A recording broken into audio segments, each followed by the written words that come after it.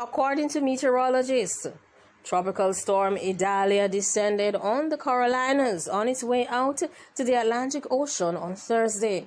However, it left a trail of flooding and destruction throughout the southeast that stretched back to its landfall as a hurricane in Florida.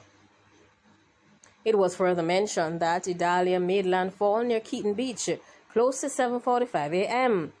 as a Category 3 hurricane with maximum sustained winds near to 125 miles per hour or 205 kilometers per hour.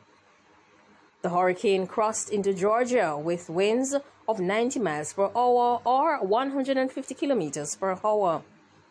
It weakened to a tropical storm by late Wednesday afternoon, and its winds had dropped to 60 miles per hour by Wednesday night. It caused devastation along a wide stretch of the Gulf Coast on August 30th in Florida, as the eye moved inland with high winds that caused damage to signs, blew off roofs, sent sheet metal flying, and snapped tall trees into half. One individual was killed in Georgia. However, there have been no confirmed deaths in Florida. The storm also brought winds to Savannah in Georgia as it made its way towards the Carolinas.